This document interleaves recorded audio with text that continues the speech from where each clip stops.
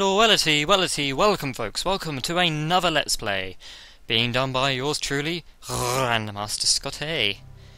And today we have a Sunsoft game. Sunsoft used to make good games. Because today we are not talking about a particularly good game, we are talking about a bad game.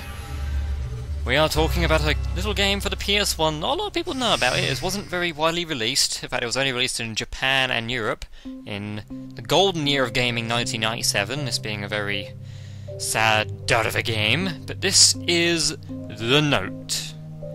It was also released in Japan, but I don't know what the Japanese title is, so I'm just going to be calling it The Note. And here's the opening to Evil Dead 2, the Necronomicon. The Note. With that very bloody pen. 3 members of the occult club of a senior high school turned up missing. These guys just look like they're confused. Like, why are we floating here? A girl called Linda sent her mother some photographs before she disappeared. Ooh, Asushi Hirakawa, the main programmer. But the photos were no ordinary. That book isn't running out of pages. In fact, I think it's repeating the same pages over and over. But Tahikiyo Kishi and the 3D polygon modeler, he's not having any of that. He likes his polygons. They showed an old dilapidated mansion. No, it's showing a load of cosplay figures. But Rico Doi, now he was definitely a 2D graphic artist. When Linda's mother saw the photographs, she engaged the Oh, PS1, why is it you try to make humans? Terrible at making humans. I mean, look at these people, look, they're mannequins. I mean, I love your PS1, but really. Ken Kojima is the music in DTC, wherever that is. Taking the photographs with him, Akira went to the place the children were last seen. A country town in southern Europe. Southern Europe? Oh no! I'm not even going to bother trying to pronounce that name. I'll probably butcher it and be called a racist. How many times have you shown me this book? It's like it's the one thing you animated and you were really proud of that book.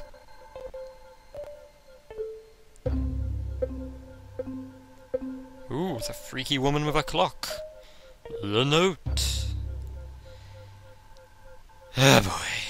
This is not going to be fun. But why am I deciding to do this game if it's bad? I guess to show you that, you know, not every horror game on the PS1 was a good game. Those are going to be our 2 main characters. Yeah, I mean, look at them. What else came out in 97? Has any humans come out in 97?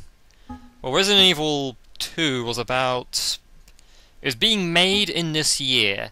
Not sure if it came out before or after, but it definitely had better looking humans than this. But we're going to go with a new game. We're going to be English, with stereo sound. And we have to do the brightness. Kind of a cool way it does the brightness, like shows you the symbol. Yeah, that's visible. That's not visible.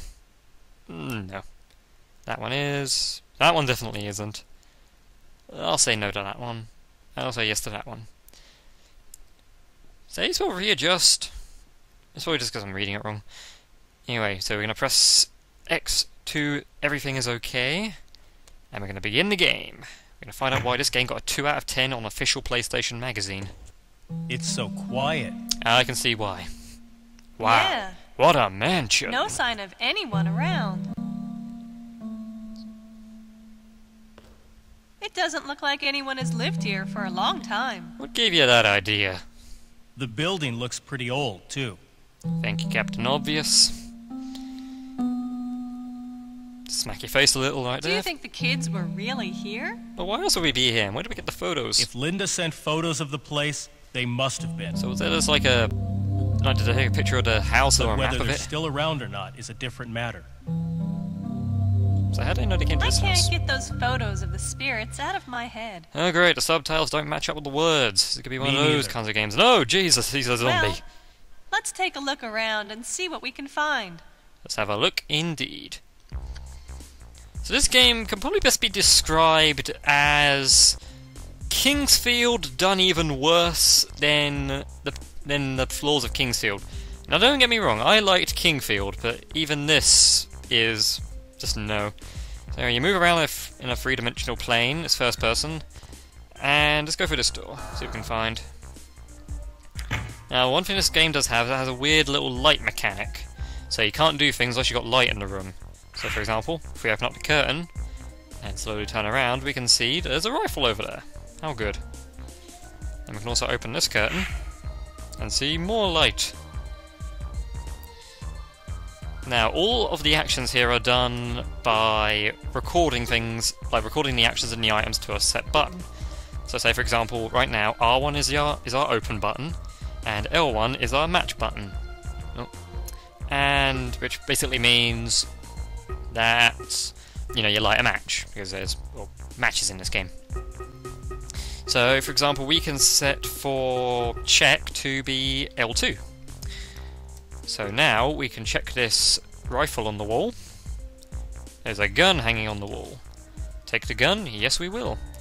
So now we have a gun. Not exactly sure who was leaving a loaded and operatable firearm on the wall, but I'm not going to question. Anyway, these are our items. We have a watch, which, you know, does the time. We have a shotgun. We have an antidote, which is for poisons. Ointment, which is like our green herbs. Matches, which set fire to things. Oil, which can be used for lanterns that we're going to get later.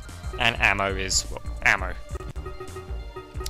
So right now we can attach the shotgun to R2, and that will allow us to fire the shotgun with R2.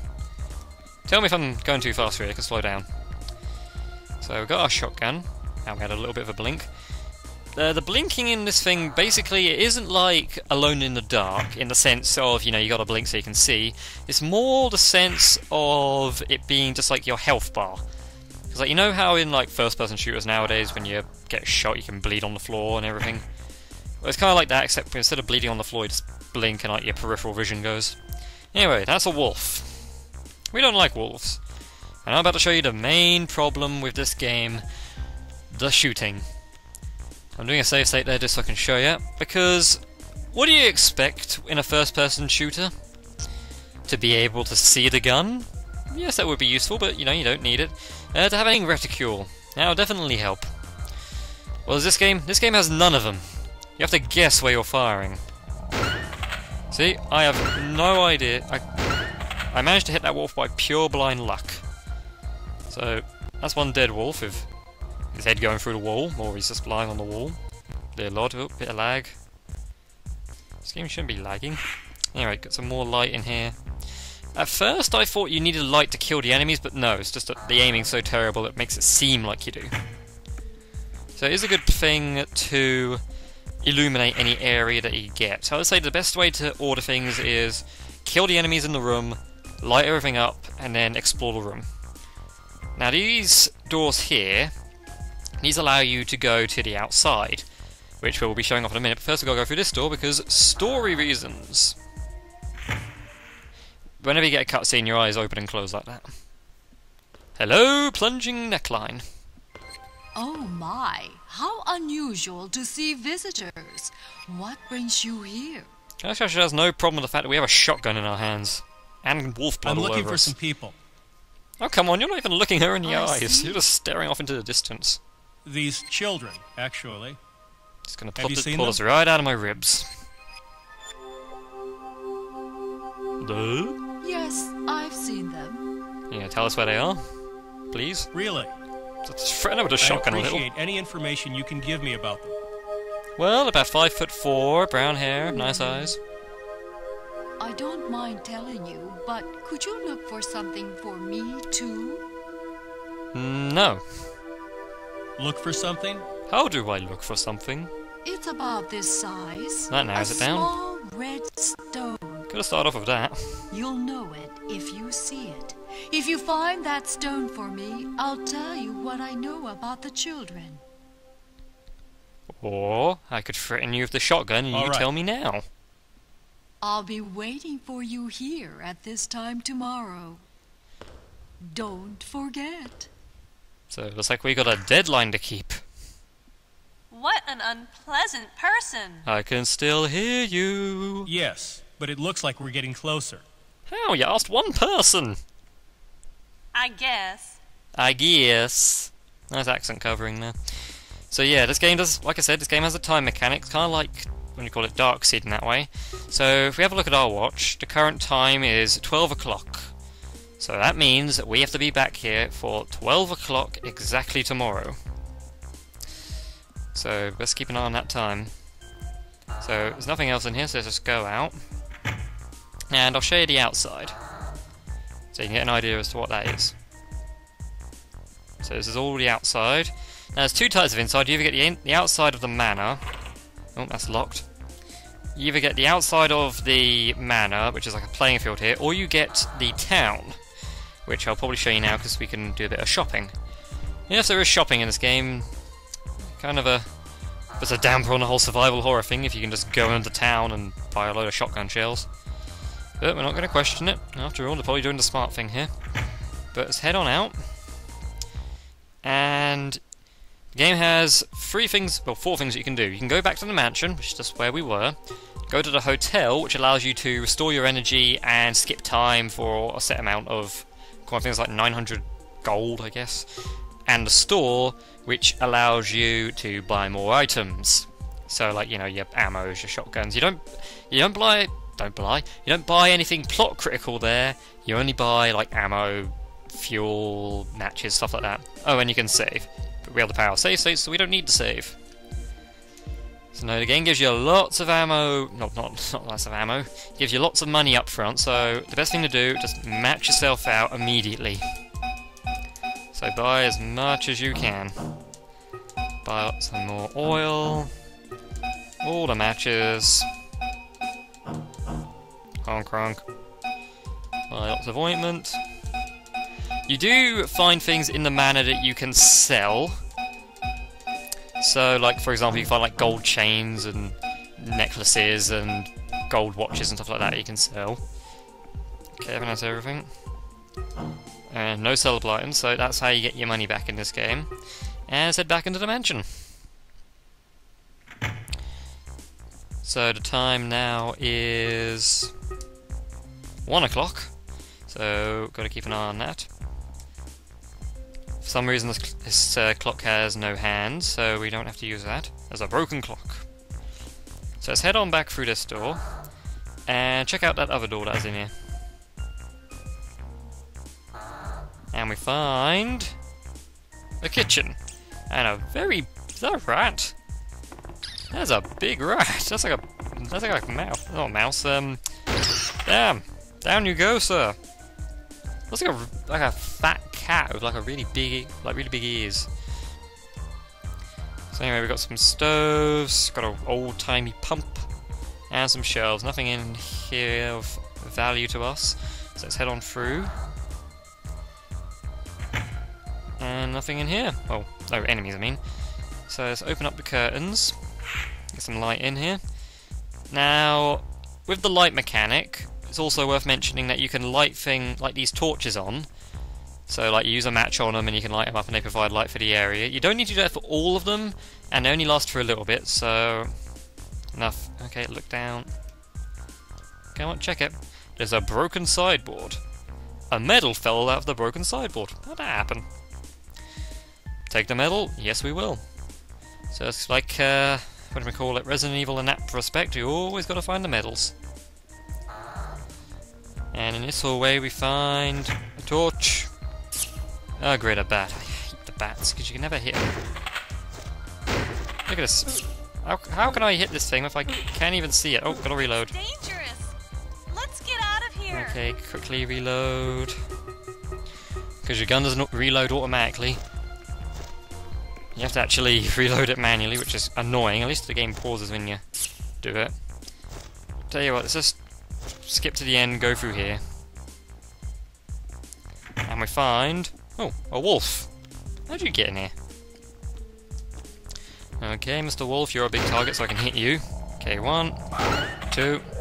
oh, you dodged. 3. You suck, wolf. You and your claspy jaw. So I filled it full of buckshot. Okay, let's light up these torches so we can see what we're doing. So L1 is our match button. And that makes a nice purple flame. Purple flame, purple flame. R.I.P. Prince. But now we've got the purple flames, we have... what's this? That won't have any effect here, for God's sake. For some reason, check and like the two check buttons are two completely different for each other. So we have an altar. Well, it's definitely an altar.